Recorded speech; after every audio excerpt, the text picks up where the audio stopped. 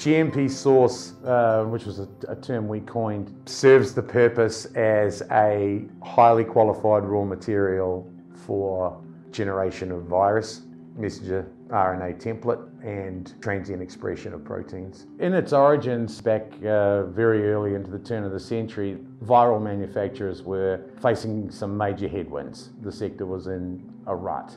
Part of what was throttling it was the inability to get enough clinical grade DNA quickly enough at the right price point for them to be able to progress. We were approached by one client in particular. He came to us and he said, guys, you've got to step your game up. Research grade DNA is not going to be usable to produce clinical material. And we as a sector, we cannot afford clinical grade material.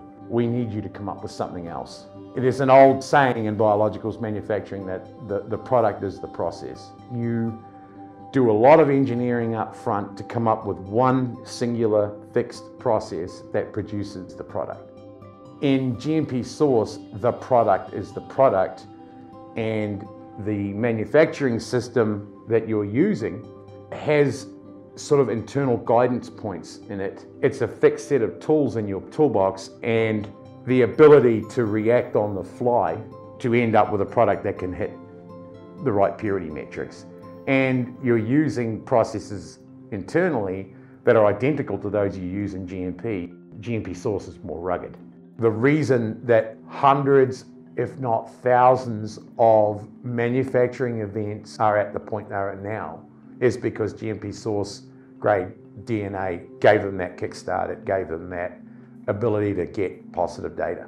It was highly collaborational because we would not have been able to execute on this without the help of people that were out in the sector, in the viral world, and the clinical interface and the regulatory interface. And I would say we're more collaboratory now than we were even back then, because at the end of the day, if you don't do that, you're impeding the progress of something that might be a great drug down the road, and the people that you help move to do that program, they won't forget that. And a person that's in a program and one day might be in another program at another company 3 years down the road and say, hey, talk to these guys. We're just the tip of the iceberg in terms of demands that are coming down the road.